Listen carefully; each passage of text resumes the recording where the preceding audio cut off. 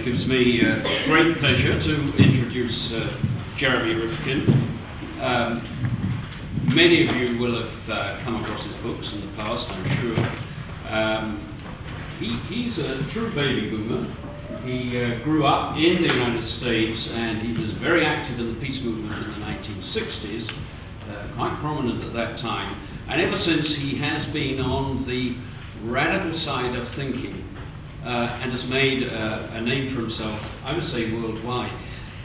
He's a publicist, he's a public intellectual, a concept which this side of the Atlantic is not so well understood.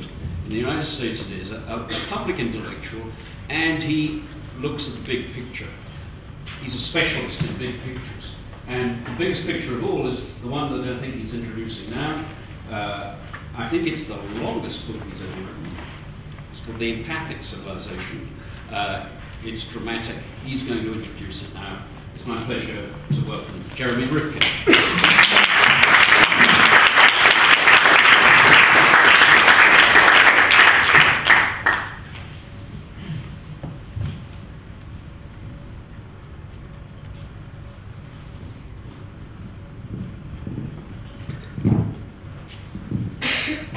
Good afternoon, everyone. Thank you for coming out this afternoon. Appreciate it. My sense is that we may be at a seminal turning point for our species. I'm not sure. It's possible that we may be facing our own extinction. Difficult to say something like that because there's been so many apocalyptic, prophetic statements through history that turned out to be just dead wrong. But I'm going to share a little statistic with you, you younger people here, and you make your judgment call. Here we are at the London School of Economics, and it reminds me that the basic economy of this planet is photosynthesis. That really is the bottom line. The sun's energy bathes the earth. Photosynthesis allows us to evolve life on this planet. As simple and profound as that. 2010. 6.8 billion human beings. We represent less than 1% of the entire biomass of the earth. Less than 1%. We're currently using 24% of all the photosynthesis of the planet. We've become monsters. We're the youngest species in the evolutionary neighborhood, and we are literally enveloping the earth. And we're going from 6 to 9 billion people in 30 years. It's just not sustainable. We've had two seminal events in the last 18 months, which I believe represent the end game for the great industrial era that spanned 2 centuries, propelled by fossil fuels. Let me take you back to July 2008. You recall that in that month, oil hit $147 a barrel on world markets. Prices soared, inflation went through the roof. Basic items became prohibitively expensive, from food in the stores to petrol. We have food riots in 30 countries. And everything, of course, as you know, is based on fossil fuels. When we say industrial civilization, we're really talking about using the carbon deposits of the Jurassic Age for everything. Our food is made out of petrochemical fertilizers and pesticides. Virtually all of our pharmaceutical products are still fossil fuel based. All of our construction materials are fossil fuel based. Our clothes are primarily fossil fuel based. Our power, our transport, our heat, our light, the entire infrastructure of the Industrial Revolution is based on the carbon deposits of a previous period in history. So when oil hit $147 a barrel on world markets, purchasing power plummeted. The entire economic engine of the Industrial Revolution shut off in July of 2008. That was the economic meltdown. That was the earthquake. The collapse of the financial market 60 days later, that was the aftershock. Our government leaders haven't yet understood the real crisis here. And the reason this happened is what I call peak globalization. We now know the outer limits of the end game for globalization based on fossil fuels. And the reason is something called peak oil per capita, not to be confused with peak oil production. They're two different things. Peak oil production is controversial. Peak oil per capita is not. Peak oil per capita occurred in 1979. And that is, if you distributed all the oil reserves to everyone alive at that point, that would be the most each person could have. We found more oil in the last 30 years, the population grows quicker. So if we distributed all the oil reserves we know today to 6.8 billion people, there's simply less per person. So when China and India made their bid virtually overnight to bring a third of the human race into the game, the demand pressure on fossil fuels was so great, oil skyrocketed, we hit an end game at 147 a barrel. You'll notice we're trying to rebuild the economy now to replenish inventories. What's happening? Oil's going over 80 a barrel again. And what I've said to my colleagues is, show me a way that it won't short circuit every time we hit around 147 a barrel, it's going to collapse again. There is no way to get through that wall. That is an end game. The energies are in sunset. The infrastructure they're built on is on life support. This is what we're not coming to grips with in G20, G8, or G2. Fast forward to December 2009, Copenhagen. World leaders from 192 countries come together after years of negotiation to deal with the entropy bill. For 200 years of spewing carbon dioxide into the atmosphere to build this great civilization. Despite the fact that our scientific community says that we could lose upwards of 70% of all the plant and animal life on this planet in less than a century, let me be clear on this. That's mass extinction. We've had 5 waves of biological extinction on this little planet in 450 million years in the geological record. Every time there was a mass extinction, it took 10 million years to recover the biodiversity we lost. So when we talk about 70% extinction in the generation that separates you from your children and grandchildren, that's astounding. Despite this fact, our world leaders could not come to an arrangement on a carbon treaty, knowing it's maybe the greatest threat since our species has been on this earth. And the negotiations completely broke down in acrimony. So here's my question. Why were our business leaders unable to anticipate, even the day before it happened, the actual collapse of the Industrial Revolution when oil hit 147 a barrel, and they still don't know what to do about it? And why were our government leaders unable to come to a deal on climate change, even knowing it imperiled our species and our fellow creatures on this planet? The problem lies deeper than just the inability to come up with a new global mechanism to regulate this economy or new carbon treaty targets. I believe the real issue is that our government leaders, our business leaders, the rest of us as well, we're using 19th century, 18th, 19th century ideas about human nature and the human journey that we inherited from the Enlightenment at the very dawn of the market era and the nation-state era to address 21st century biosphere challenges. And of course, what you branded as the global age. It's a disconnect. It just doesn't fit. You know, for 1,500 years, the church had the final say on human nature. And the church is very clear. Little babies are born in sin, depraved. If you want salvation, wait for Christ and salvation in the world to come. At the dawn of the market era and the nation-state era, philosophers of the Enlightenment challenged those shibboleths with a new equation. John Locke, the great philosopher, the political philosopher of the Enlightenment, said, look, little babies are born blank slate, tabula rasa. Except he kept a little opening. He said there is a predisposition to acquire property. I don't know why anyone let him go with that.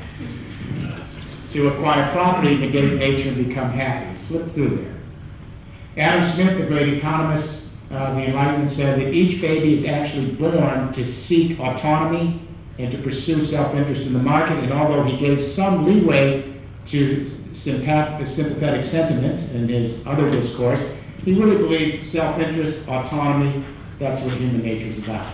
In the 19th century, Jeremy Bentham said, little babies are born to seek pleasure over pain. Our core nature is utilitarian as a species. Charles Darwin, the British naturalist, added his 2 cents. He said, well, every organism seeks to perpetuate itself. The basic drive is to reproduce or survive. And then at the turn of that century, of course, Sigmund Freud captured the zeitgeist of that transition period by saying little babies are born with an insatiable sexual appetite and a desire to continually extinguish libido. Do we have any parents here? Could you raise your hands? Where are my parents? Please raise your grandparents. Is this what little babies are? I mean, please. When that little baby comes out of the womb and mom and dad are looking at that little baby, is that baby born in sin and depraved? Is that baby a rational, calculating, detached agent who seeks their own autonomy? Is that baby, first of all, looking for self-interest and pleasure over pain and utility, and their ultimate desires to extinguish libido? I know, it's silly, isn't it? If that is the case, if we are born depraved, irrational, calculating, detached, autonomous, self-interested, materialistic, pleasure-seeking, and libido-driven, I suspect we're doomed. I don't see any way that 6.8 billion people are going to come together in that global age if that is our true nature. In the last 10 years, below the radar, some very interesting breakthroughs among evolutionary biologists, neurocognitive scientists, child development researchers, and others that are challenging these basic shibboleths that we've inherited for the past 200 years. Let me take you to the early 1990s, sleepy little laboratory in Italy, Parma, Italy. Scientists had an MRI machine on a macaque monkey as the monkey was trying to open up a nut, and they watched certain neurons lit up in the mind. By sheer happenstance, and this is how science sometimes gives us the breakthroughs, right after this experiment was finished, a human being walks into the laboratory, I guess by accident, sees the nuts, he was a little hungry, he picks up a nut and tries to eat the nut himself. The macaque is completely nonplussed. What is this alien doing in the lab?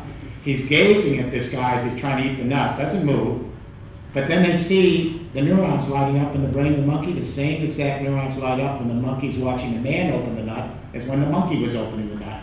They had no idea what they had discovered. Must have been a mistake in the MRI machine. They started putting this MRI machine on other primates and then humans, and they discovered something called mirror neurons. And it turns out that primates with big neocortex, our chimpanzee relatives, humans, we now suspect elephants, we're not sure about dolphins and dogs, but we are discovering across the human kingdom neurons that light up. We call these the empathy neurons, and that is when someone observes somebody else, their condition, their emotions, their frustration, their anger, their joy, the same neurons will light up in the observer as the person they're observing. Now, we know this to be the case. If a spider goes up someone's arm and you're observing them, you'll get that creepy feeling yourself. Or if somebody stabs themselves accidentally, you'll get that feeling of being stabbed yourself. We are beginning to realize we are soft-wired, not for aggression and violence and utility and detachment and calculability, but we are soft-wired for affection and relationship and companionship and sociability. We are Homo empathicus. Always have been. It's built into our biology, but it's actually either thwarted or expressed through our culture, whether the neurons light up in certain ways or not. Empathy is a very, very difficult and interesting phenomenon. It has the width of death and the celebration of life with it. When one empathizes, let me say, when little babies are in a nursery and one baby cries, the other babies will start crying. They just don't know why. That's empathic distress. Around 2.5 years of age, a baby actually can recognize himself in the mirror, a toddler. They have at the beginning of self-identity. Then they can know that if they're observing someone else, that's another separate being, and so when they experience their feelings, they know it's not their own feelings. Around 8 years old, a little child learns about birth and death. They learn where they come from, that they have a one and only life history, that their life is fragile and delicate, and one day they're going to cease to be. This existential sense of one's identity allows one to then empathize with another's one and only life. When you think about if you've empathized with a sibling, a friend, a soulmate, a fellow creature, it's that feeling of that other being's fragility, their vulnerability. It's tough being alive, whether you're a human being or a fox in the wood. It's tough being alive. So when one empathizes with another being, it's that fragility, their imperfections, their one and only life, and you can smell their desire to flourish and be. And empathy is actually solidarity. It's a compassionate response saying, I'm with you, we both understand how precious life is, and we're in solidarity. There is no empathy in heaven, by the way. I can tell you before you get there. It can't be. There's no empathy in utopia. An empathic civilization is the opposite of utopia. Because in heaven, utopia, there's no mortality, there's no suffering. There's no existential sense of the fragility of every moment and the finiteness of one's life. Empathy is grounded in a very, very different reality. So if we are soft-wired for empathic distress, here's my question. Is it possible to imagine the ability to extend empathy through culture so we extend it to the entire human family as a family? And our fellow creatures is part of our evolutionary family, and the biosphere in which we live is our common community. Is it possible to imagine that in this younger generation? If we can imagine that, I believe it may be possible, maybe, to save our species and to save this planet we live in. If we can't imagine this, I don't know what Plan B is. So in this book, The Empathic Civilization, I asked myself, how does consciousness change in history?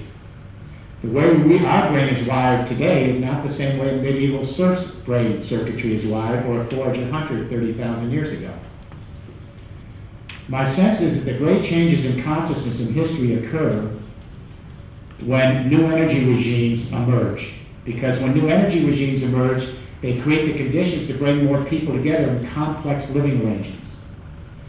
But when you bring people together in more complex living relationships, it requires a communication revolution to manage the new complexity.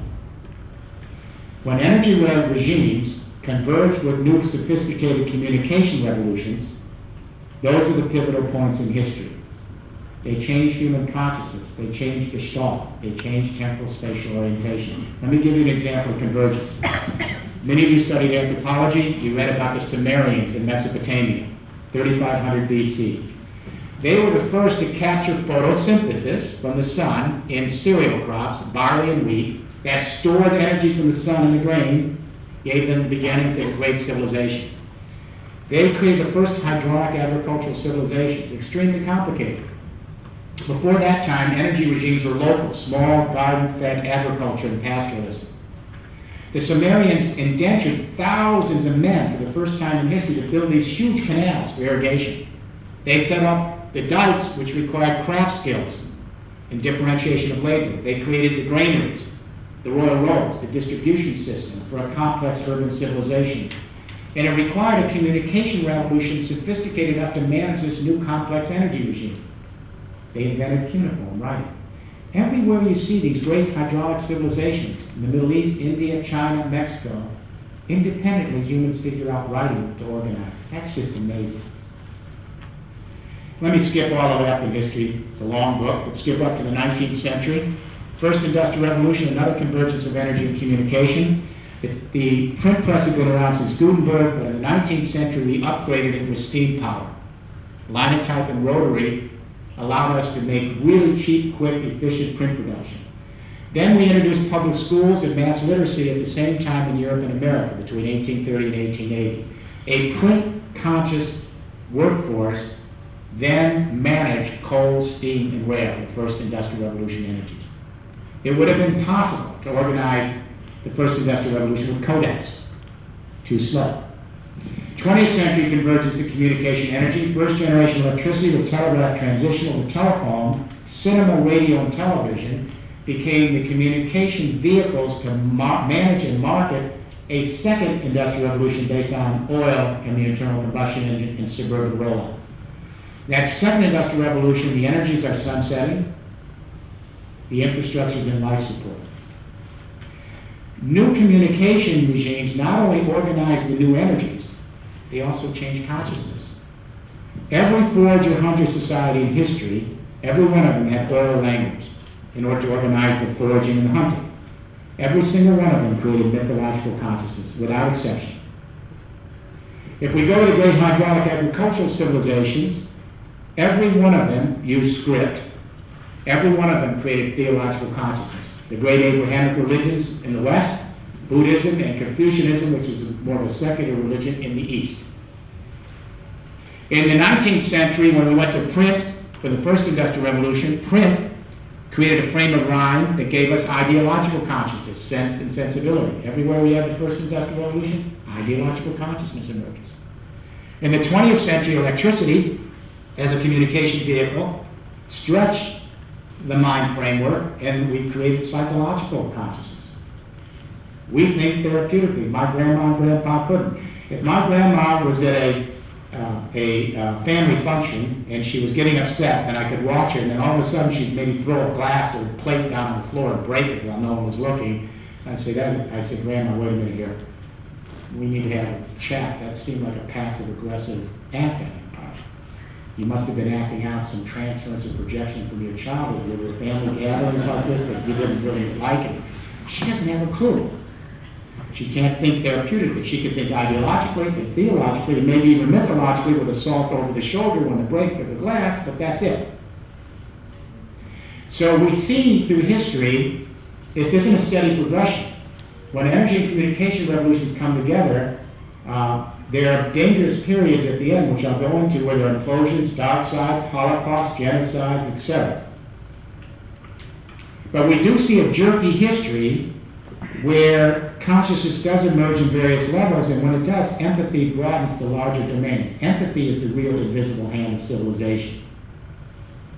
And that is, when energy and communication revolutions come together, more diverse people come together, they become more differentiated, individualized in their skills, but that also requires they become more integrated into new associational ties so they can make a coherent civilization work. So what you see is empathy as the invisible hand that allows us to take more individualized, differentiated skills and bring people together in more coherent wholes. I'll give you an example. Every forager-hunter society in history, their energy regime was very local. Blood ties were the family. Empathy never extended beyond blood ties, shouting distance, because it was all culture. Everyone on the other side of the mountain was the alien other. When we went to the great hydraulic agricultural civilizations, theological consciousness, skills became more differentiated. We started to develop the notion of selfhood. How do you integrate all those more individualized people into a more coherent whole? We extended family from blood ties to associational ties. A new fiction. My religion is my family. Jews start to empathize with Jews as an extended fictional family. Christians with Christians. Muslims with Muslims. Skip up to the 19th century, modern market, nation-state era. And so we were able to now extend the family to national markets and create a new fiction called the national government. So now people began to see those of like-minded national identity as an extended family. Brits start to see Brits as family, Germans as Germans, Americans as Americans. It was a fiction, but then we empathize within that fiction. So my question is, if we have seen a very uneasy but progression, very uneasy and unsteady progression from empathy to blood ties, religious associations, national affiliation, is it possible to imagine a stretch in a global age to understanding the idea that we empathize as a global family and part of an extended evolutionary community of other plants and animals in one community of the biosphere? Is this a big stretch? There is a conundrum to history, a deep, deep, bittersweet paradox. And that is that as civilizations bring more energy together and allow more sophisticated communication to create a social we, empathy does extend itself, but so does entropy. If you take a look through history, as civilizations become more complex, more energy consuming, they bring more people together, they annihilate time and space, but at the expense of a bigger entropy bill. It is a deep paradox in history. In the book, I trace the empathy-entropy paradox in the great civilizations, the hydraulic civilizations, the great rise and fall of Rome, the wood crisis in late medieval Europe, where there are empathy surges followed by entropy collapses. Today, we are in a globally connected civilization, and we're able now to stretch the central nervous system in real time and space. Think Haiti. They were just out here donating for Haiti and Chile. Within an hour after that earthquake in Haiti, the Twitter started coming out. Within 2 hours, the YouTube videos from the cell phones, and within 3 hours, the entire human race was in deep empathic grace to our Haitian neighbors. If our Enlightenment philosophers are right, and we are rational, detached, calculating, self-interested, materialistic, pleasure-seeking, libido-driven, you could not account for hate. But we now have the technology in this global world to connect the human race viscerally, so we're in each other's face within minutes.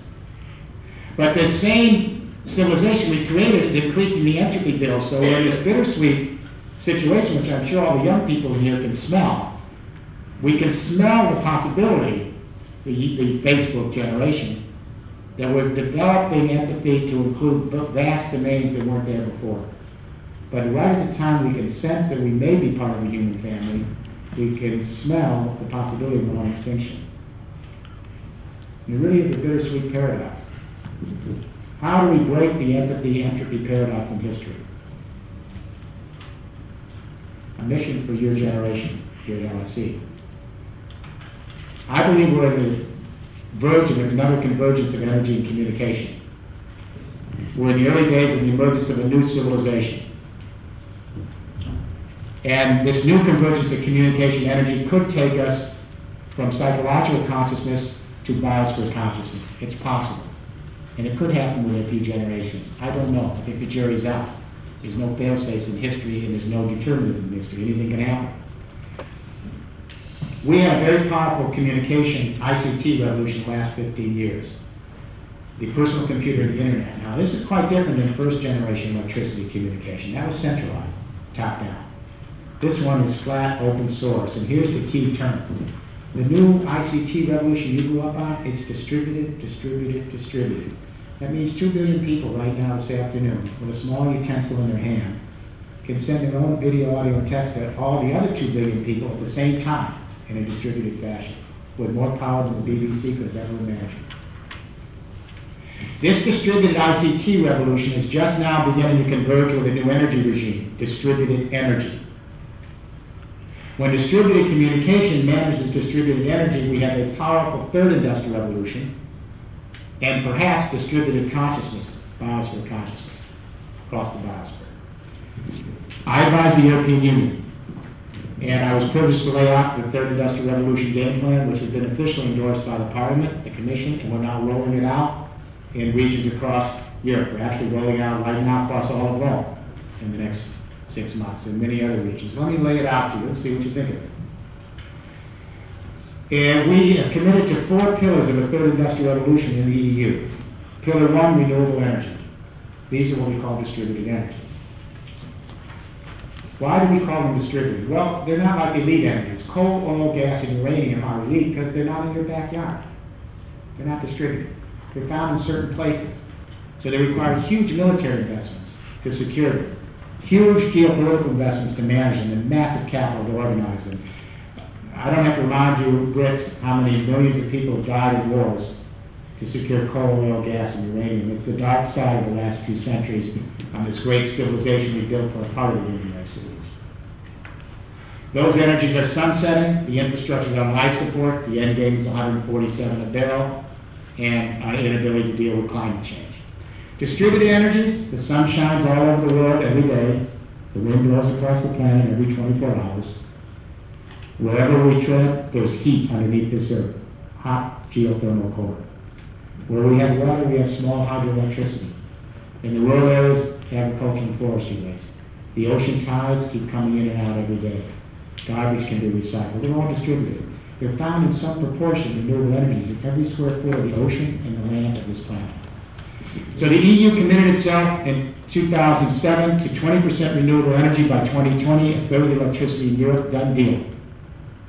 But pillar 2, we then asked ourselves, how do we collect this energy? Our first thought was, well, the southern Europe has a lot of sun. Let's go down there and get it, centralize it, and ship it back.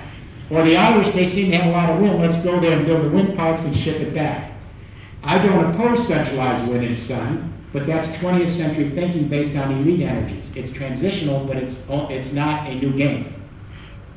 If distributed energies are found in every square foot of the world, why would we only collect them in a few points that are central? We did that with coal, oil, gas, and uranium because that's how you have to organize them. So pillar 2, buildings.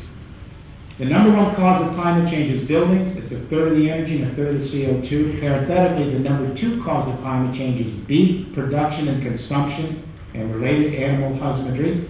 Number 3 is worldwide transport. By the way, not one world leader in 192 countries has made a single statement about the number 2 cause of climate change. And President Obama takes his hamburger lunch opportunities at his favorite hamburger joint every Friday, but he wouldn't get in a Hummer. Either he doesn't give it or he does give it. Either way, not so good.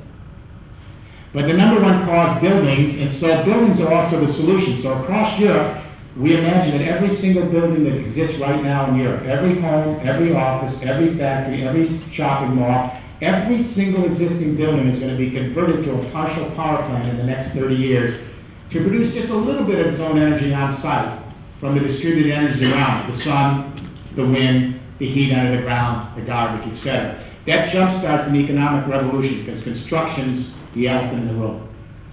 If you want to move the economy across Europe. The new buildings are positive power from scratch. The first ones are up in Spain. Acciona has a positive power building up in Navarra. Bouygues has just put one up in Paris. These buildings actually produce more energy than they even need. They already can do it. The third pillar we wrestled with was how do you store these energies? Because even here in Britain, the sun isn't always shining and the wind isn't always blowing. So we've committed 8 billion euros to putting hydrogen storage across Europe. It's going into the market now. Germany is leading this year. So when the sun hits your roof, it generates some electricity. If there's some surplus you don't need, electrolyzed water, hydrogen comes out in the tank. When the sun's not on the roof, convert it back to electricity. It is an energy loss. Any engineers here? Engineers? Well, if you were, you could know that there's always an energy loss. It's called the second law of thermodynamics. Whenever you use energy, you lose energy. If you look at all the energy loss in converting coal, oil, gas, and uranium at every stage, it's through the roof compared to what I just said. Pillar 4 is where the distributed communication revolution converges with distributed energy to give us a third industrial revolution. We hope distributed consciousness. All of this is a hope. We use the same technology that created the internet. Identical. We take the power grid of Europe and turn it to an intergrid that acts exactly like the internet. So when millions and millions and millions of buildings across Europe, from the Irish Sea to the doorsteps of Russia, are converting just a little bit of energy on site, storing it with hydrogen, like you store digital and media, then surplus sharing it across the intergrid across all of Europe like we share information on the internet. Power to the people. We call this distributed capitalism. It's actually also called cooperative socialism. It's a hybrid because it requires a lateral shift in capitalism because everyone has to be an entrepreneur in their own energy player. It flattens capitalism. It makes it lateral. But it also requires a new social model, a cooperative model, because we have to share it across energy spaces like we share information on social spaces on the internet. Think file sharing. We used to call it cheating, by the way. File sharing, Wikipedia, YouTube, Facebook. These are social sites. These are collaborative. They're distributed. They're not hierarchical or top-down.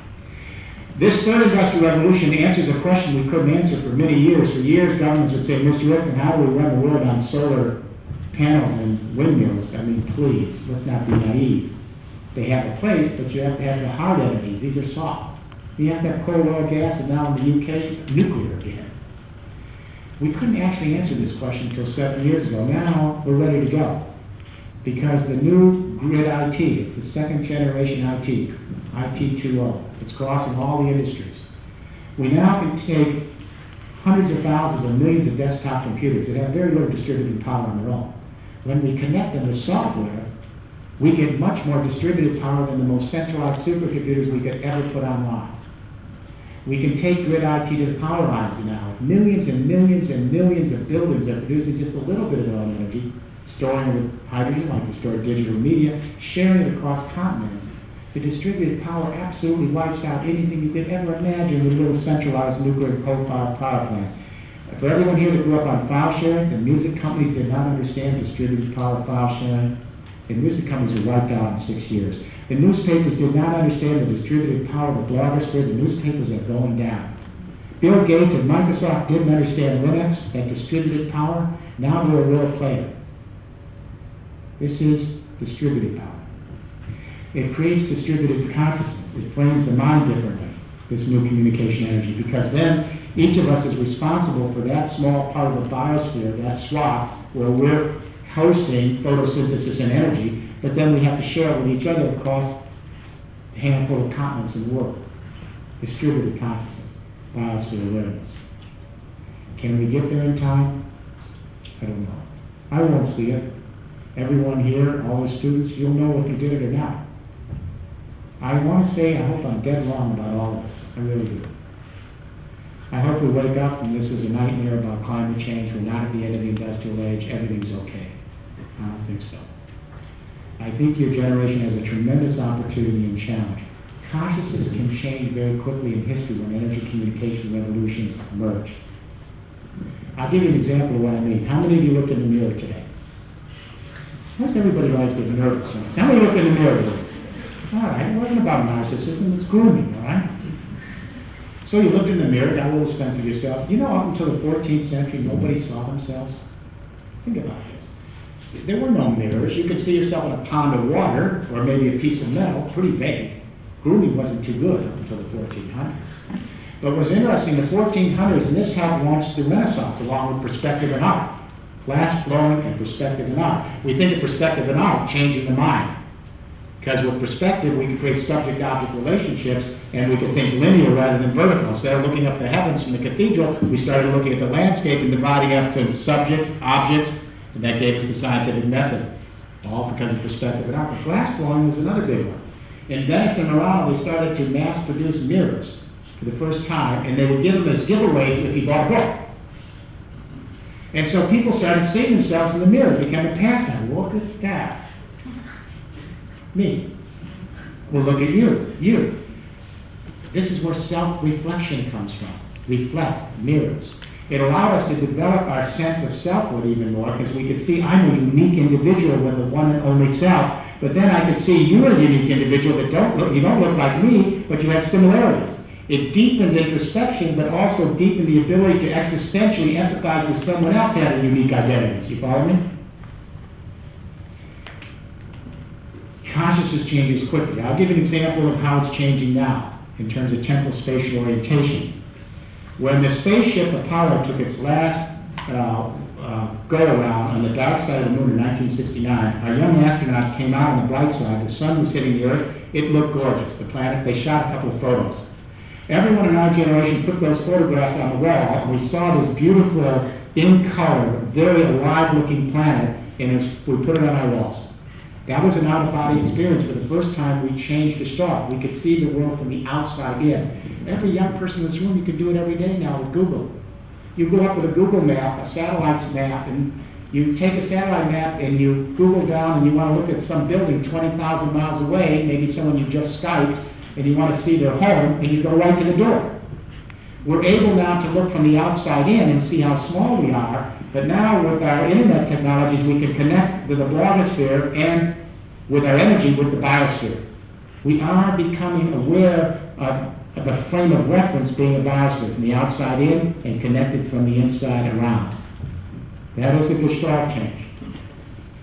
Go into any school in London here, and our young kids are being taught a revolutionary change in paradigm, and the teachers don't even know it. They think they're teaching environment. They're teaching paradigm shift, because they're teaching the kids that everything they do, their very behavior, moment to moment, the car their family drives, the clothes they wear, the food they eat, is affecting the carbon footprint and someone else's ability to survive, whether it's a human or another creature somewhere else on the planet. That's a revolution. That's biosphere consciousness. There are kids in the classrooms here in London who are Skyping with a classroom in Tokyo, and the kids all know each other's names, and they're thousands of miles away. What really hit me was the YouTube video of the polar bear and cub last year on the Arctic ice floe, stranded. You know, there were open waters in the Arctic. There hadn't been open waters in 3 million years. So when the climate change skeptics say this is seasonal, yeah, 3 million years, if that's seasonal, this is seasonal. Open waters. Remember they showed the bear, mother, and the cub on a little ice floe, stranded, and they were drowning? Everyone empathized with that bear, mother, and cub, because this could be us. That's empathy, or our fellow creatures. So we're beginning to understand biosphere consciousness, but we also are facing the possibility of our own extinction, the empathy-entropy paradox. Can we get there in time? I hope so. The third industrial revolution is moving quickly in Europe, not so quickly here in the UK, unfortunately, but quickly on the continent, is a harbinger of the future. It's not academic. I chair a team of 100 global companies and cooperatives. We brought them together. This is a hybrid of capitalism and social. The world's cooperatives and the world's global companies, the major renewable energy companies, the major construction companies, real estate, IT, logistics, and transport. We don't have the energy companies. Of course, they don't like what we're doing. All right? And we're rolling out master plans. We're right in the middle of one for Utrecht, the fastest growing economic region in Europe right now. We're doing Rome. We've just finished Monaco for Prince Albert. And I advise that Mr. Zapatero and Mr. Papandreou, we're doing both countries starting this year. Both countries. Germany, I advise Mr. Chancellor Merkel, she's already laying it down. So this is not academic. This is actually beginning to happen. I just don't know if we'll get there quick enough, because what I have to tell you, when you see how daunting it is, how little we've done, and how the time frame is narrowing, it is really a race against time. So I'm going to leave you with a story. It's an interesting story. Have anybody here taken a DNA, National Geographic DNA test? National Geographic DNA? Pretty interesting. $100, send it to the National Geographic website. They send you a kit. We take DNA out of our mouth. My wife and I, my in-laws did this. We send the DNA back to the National Geographic geneticists, and they analyze our DNA. Then they send the results back, and they tell us based on our DNA where we migrated from all the way back to the beginning of human history. Pretty interesting, huh? But what's more interesting, I'll save all you students some money, because I know you could, I'm going to give you another part of the story. What they tell us, I didn't know this, that apparently 175,000 years ago, not very long ago, Rift Valley of Africa, there were about 10,000 anatomically modern human beings at that point in history, walking the grasslands. They located one woman, the geneticist. She's a base data line, genetic data line. They call her the mitochondrial DNA Eve. Apparently, her genes passed everyone in this room here today at LSE. The other woman didn't make it. It gets even strange, more strange. They located one man, a database line on DNA. They call it the Y chromosome Adam. Apparently, a fairly potent guy. His genes passed all of us in the room today. The other guys didn't make it. So here's the news. 6.8 billion people at various stages of consciousness, mythological, theological, ideological, psychological, dramaturgical, and we hope biological consciousness. But we're fighting, we have conflicts, we have all sorts of desire, obsession, compulsion, things that motivate our lives. And yet, we're all part of a single family. The Bible got this one right. We all come from two people. Could have been hundreds, it makes no difference, but here we are in all of our divisiveness. Is it possible to imagine being an extended family? Living in one biosphere. Why is this a big stretch? But what we need is a new global conversation. 200 years ago, at the beginning of the market era, the nation state era, we read about this, we had a global conversation. The Enlightenment started here in Britain. I'm going to be tonight at the British Royal Society for the Arts to talk about this. They launched this 200 years ago. We need a global conversation here at LSE among a younger generation of scholars. We need to rethink human nature and the human condition. If we are Homo empathicus, and I suspect we are the most social of creatures. We need this global conversation. Lest we doubt the science, let's do the deathbed test. My wife says the deathbed test is the best test. When we look back at life when we're old, we have the same feeling as when we look at life when we're young. When we're young, it's all about attachment, affection. John Bowlby got this right, the object relation therapist. But when we look back at life, we have the same feeling as we do when we're 1, 2, or 3. The precious moments we look back on when we're over 65, it's not the moment when we were autonomous, an island to ourselves, that we were able to seek pleasure and utility. We extinguished our libido. We were able to make a good deal. The moments that are etched in our memory are those empathic moments where we could actually transcend ourselves. Empathy allows us to transcend ourselves and be engaged in the mystery of life, the awe of it, by being in solidarity with another being. It's the most alive experience we ever have, empathy. It makes us super alive. Those are the moments we remember. Can we extend these institutionally? We'll have to rethink parenting. Parenting's doing pretty good, but we'll have to rethink school. It's all based on the Enlightenment ideas. Knowledge is power. If you share, it's cheating. The mission is to promote a productive citizen. There will be a little clog in the workforce. We have to rethink education along empathic lines. We have to rethink our business practices. We have to revolutionize the frames of governance so that we can prepare the groundwork for an empathic civilization. And then our key primary nature will thrive. And if it thrives, then the secondary drives, the violence, the aggression, the materialism, narcissism, that's all substitution. If we let the primary drives flourish, we won't create a perfect world, we won't create a utopian world. Every family still fights. But at least we'll create a world where we can begin to appreciate another's life as if it were our own. That's the ultimate democratization experience. It allows us to live in a world that's real, that's grounded, that's based on imperfection and fragility, in which there's constant struggle, there's no perfection, but we learn to live in a family and try to address this biosphere as a community. That's the mission. And for great schools like LSE, that have been at the forefront of social and political frames of reference, at least since World War II, this is the place to start.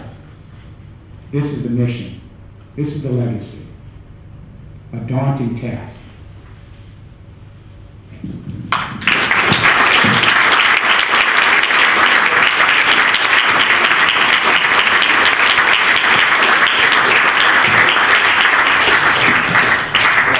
Thank you very much, Jeremy, for that tour de force. Some 50 years ago, I can remember being enchanted by a historian of civilization who held everyone spellbound. His name was Albrow. And his theory was that every civilization faced a challenge at some critical point.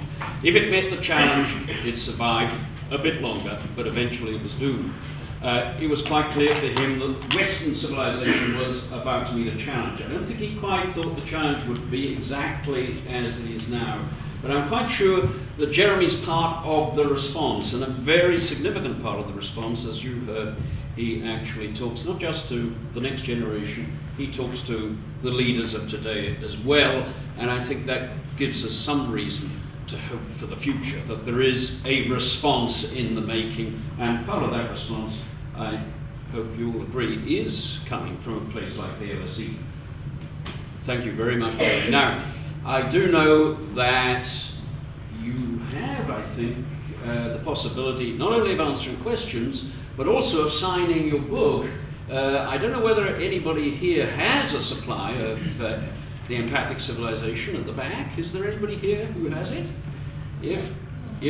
Yeah, on sale. We can do it on sale outside. So after the lecture, Mr. Rifkin is available to sign his book for those of you who are inspired to purchase it. But at this moment, he is very ready to answer any questions.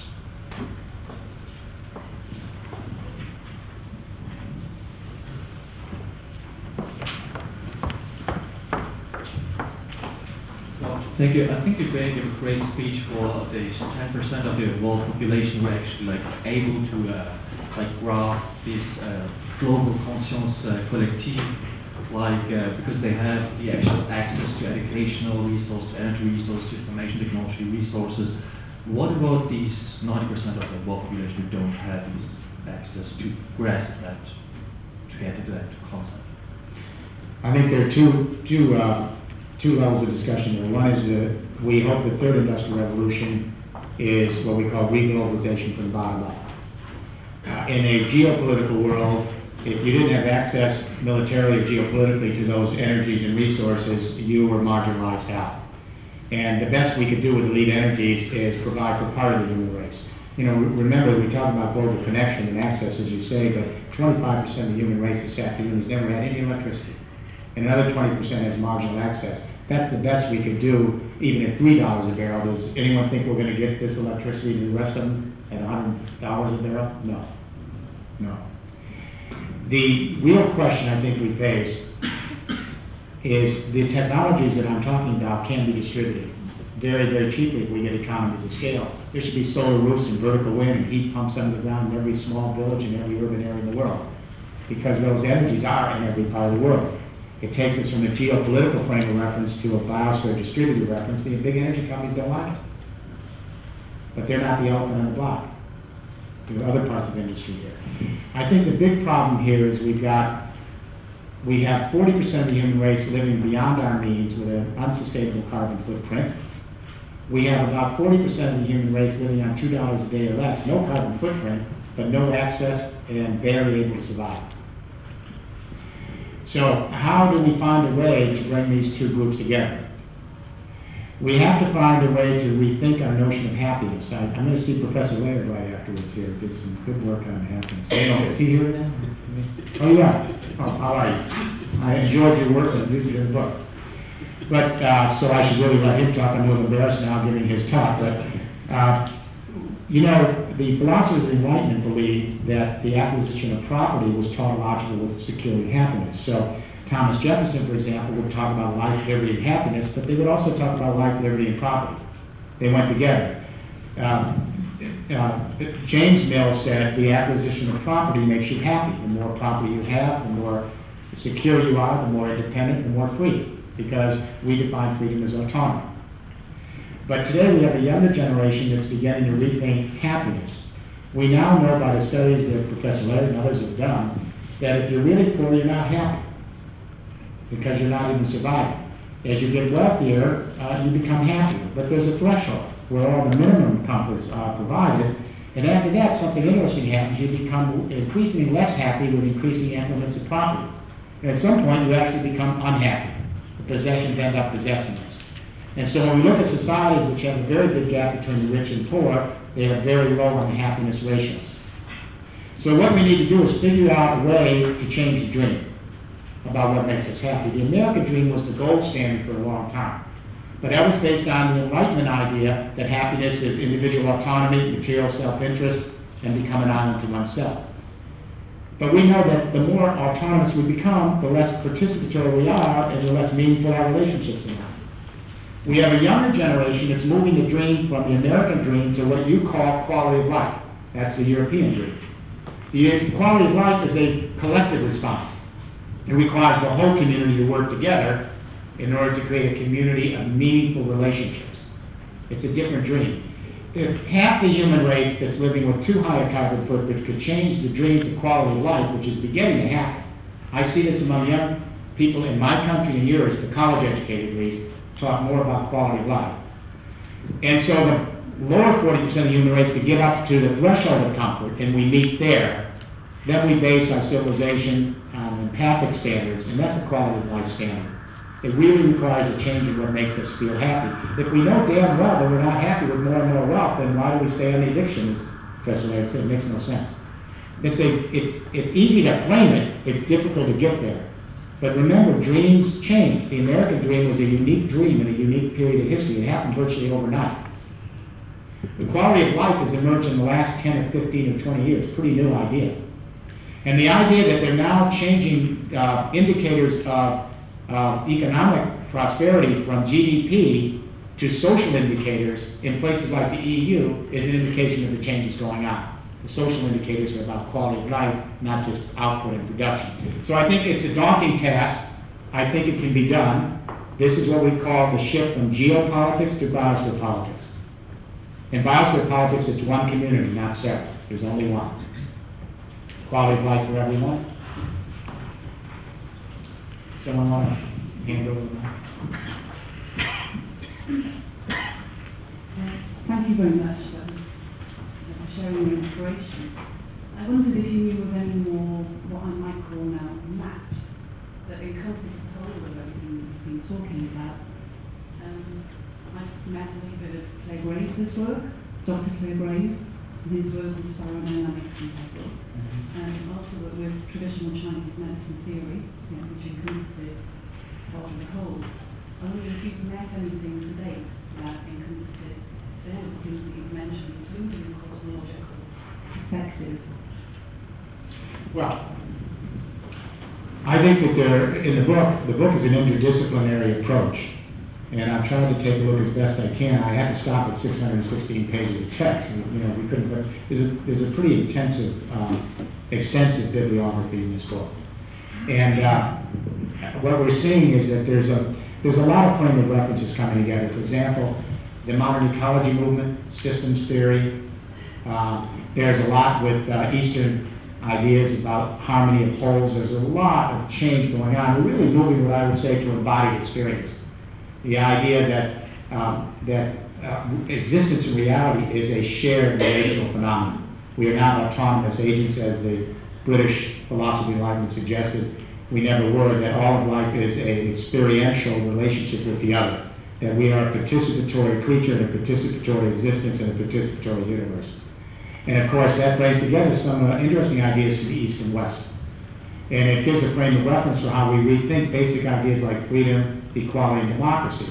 In the modern era, since we put such a high premium on autonomy and individuality, freedom was the ability to be autonomous and mobile. That's why we love the automobile, autonomous and mobile. It gives us a sense of being an island to ourselves. But a younger generation believes in quality of life is starting to say, well, freedom means the full optimization of one's life. The full optimization of one's life is met by the depth of one's relationships and experiences with the other. Therefore, freedom is measured by the quality of community, not the ability to be excluded, but the ability to be included. Different idea of freedom. It changes our idea of equality. Equality is not just the ability to have market mechanisms to assure our property or political mechanisms to assure our vote.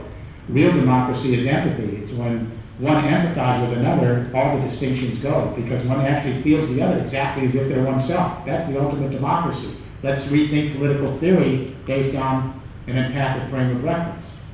Show me an empathic civilization, I'll show you a more democratic civilization. Show me an authoritarian patriarchal civilization, I'll show you a less empathic approach to nature. So a lot of these ideas about mapping across the disciplines, I think we're beginning a sense of biosphere consciousness. Biosphere consciousness is a completely indebted, interrelated ecological network frame of reference. What Vernadsky did, the Russian who coined biosphere consciousness, and then others like Lovelock here and Margolis and others, they were starting to let us know that the geochemical and living processes are completely synergistic, operate with each other to create a homeostatic community called the biosphere. We're locked in. And so we need to create a climax global economy that can live in a biosphere community. That's the beginning of a new map. So when the kids in the school learn that everything they do has a carbon footprint that affects everything else, that's the revolution.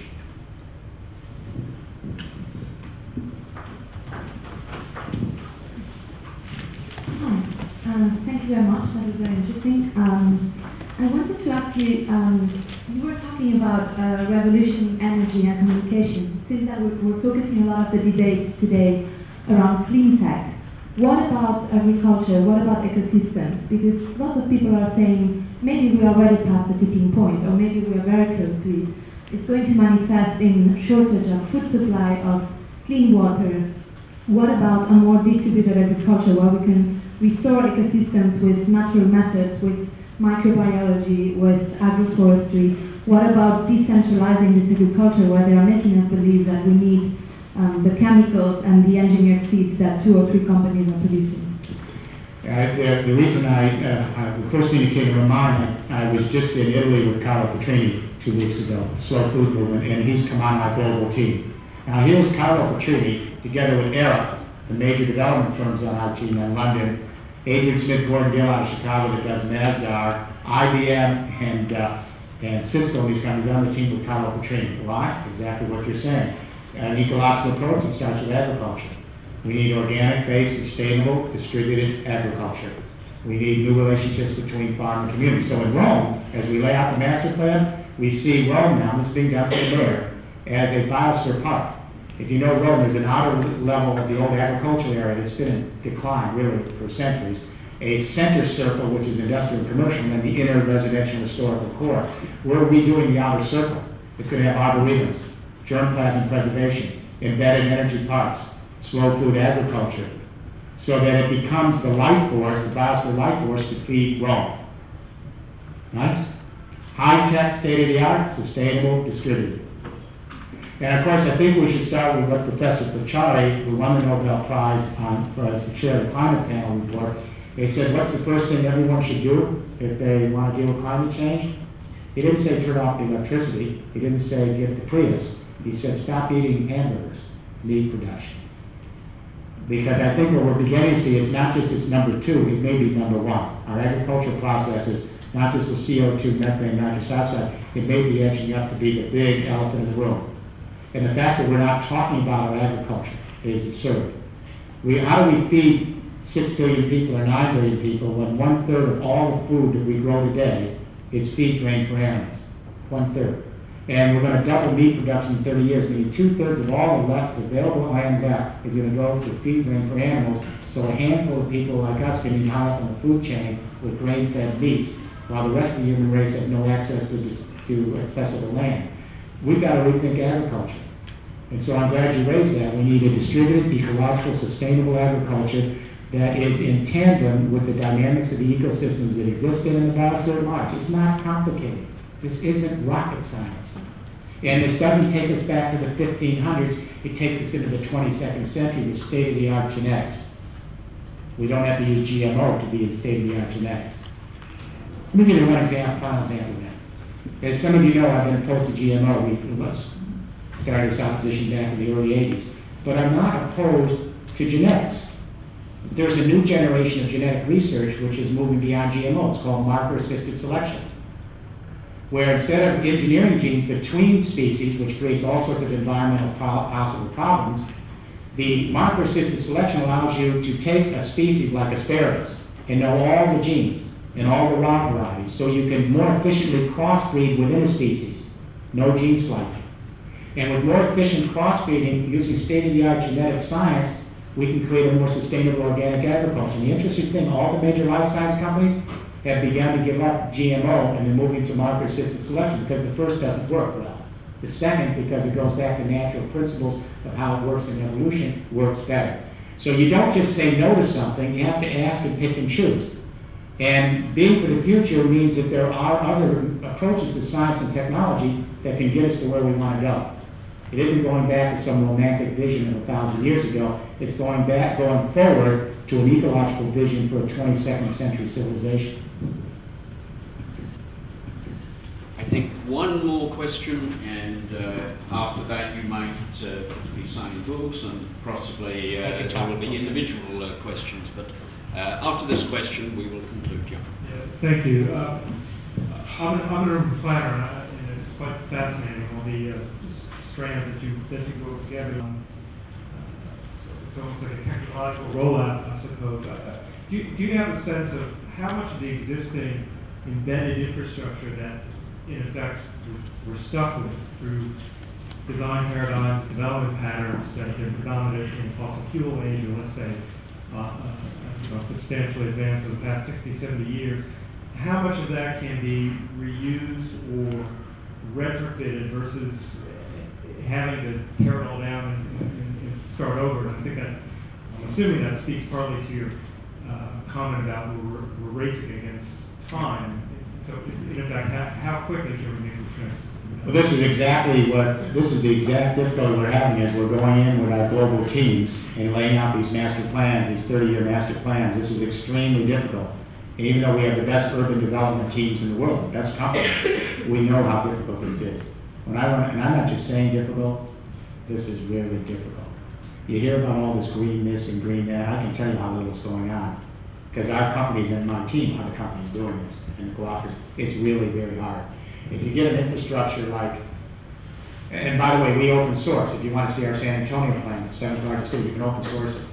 We have a group of 50 of major architectural firms that are doing urban planning. You'll know most of these folks. You can open source it and see the difficulties and the challenges. Rome is particularly difficult because it's an historic city and it's very, very dense. And there's very little leeway you can have on changing some of the history of it. We had the same thing when we just did Little Monaco. And so the difficult task is the existing infrastructure. It's easier to get to the new buildings because we can create positive power now with a return on investment in less than 4 years, 5 years we can do it. It's the existing infrastructure that's difficult. Having said this, what is amazing is how fast the science has moved into Moore's Law here. On the renewable energies and the new architecture. We're doubling the knowledge and halving the cost every 18 months. We're beginning to be able to use thin film now on the roofs. We can now put solar collectors and embed them right into the structure of the buildings. We're now beginning to use kinetic energy. I'll give you a little hint of what we're looking at. Places like the Coliseum, kinetic energy. People walking in the energy collector will actually be able to send power back to the grid. There's a lot of this technology that is developing very quickly. It is very, very difficult though with old infrastructure. But we think we can do it. And we're laying out financial plans for cities, regions, and countries based on that opportunity. What we have to get is a good playing field, because the old energies have all the damn subsidies, even though they're matured, sunsetting, and on life support. The new energies get a little bit of feed-in tariffs, and that's about it. So this is a political movement. One can be empathic and still be tough. Empathic means understanding our common solidarity and also being taught so that we can make sure that we develop an empathic civilization that works for everyone. All right? So infrastructure is very difficult. You wanted to have the last say, I saw you. Go ahead. Right here. I wanted to ask you a more empathic question. How did you get an inspiration for your book, and how did you get the idea about the evolution of empathy, the civilization of empathy? Right, it shows you what happens when you get really old. You can't remember anything, and that's actually, as someone would say, the grace. But no, this actually happened. One of my young staffers reminded me that in my book Entropy in 1980, I spent a lot of time on empathy. I haven't even remembered. It's 30 years ago, honestly. But if you look through the books, I've been wrestling with these ideas, but I didn't understand the empathy-entropy paradox until about 5 or 6 years ago. I don't know what had happened. It wasn't an epiphany. And when I said, this is really the problem. And when you say it, it's so damn obvious, isn't it? It's just so obvious when you say it. The communication energy came together slowly. When I was writing the Hydrogen Society, I realized it's energy and communications coming together. I dealt with them separately. Energy historians just deal with energy. Communication historians like Worth and McLuhan and Harold Innes just deal with communication. But when you see how they go together, it's something like, well, how do we not get it? A lot of it has to do with, I'm sure you'll appreciate this, we specialize in academia. We don't cross the disciplines, so sometimes we don't see connections that are pretty obvious. So, in my sense is that what I'm thinking in this book, Dr. Layer's thinking in this book, others are thinking about these same things at the same time. There is a collective conscious emergence, so I hope what I did is justice to what a lot of folks around the world are starting to frame. It's particularly important that the PhD and the MA students here really take this up. All we'll be able to do is get a little bit of a kind of a rough roadmap here. But here's a generation that grew up on the internet. You're growing up on distributed communication. You can take this so much further. It's much more difficult for someone at my age to deal with this. So what I'm saying is read the book, go from it, work with your scholars and peers, and LSE has been a hotbed of social activism for a long time. Really a long time. Should be a hotbed to create a new conversation about getting us to an empathic civilization and finding the roadmap for us to make it happen. Thank you, everybody.